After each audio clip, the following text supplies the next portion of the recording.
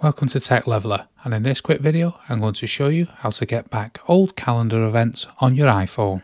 Let's say you have old calendar events that you want to check up on, however they're no longer on your calendar and you're wondering where they've gone. They're easy to get back. First, what you want to do is head over to the settings here on the iPhone home screen. Now we're in the main iPhone settings. Let's scroll all the way down until we get to the calendar app and let's tab into that. Now within the calendar app, you can see near the bottom here, sync, and you can see it's currently set to all events. So let's tap into that. By default, this is usually set to events 1 month ago.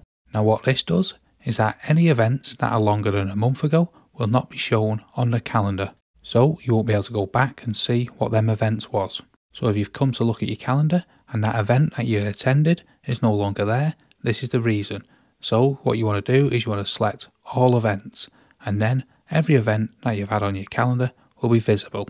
So I hope that helps you out, and if it does, smash the like, smash the subscribe, and thank you for watching.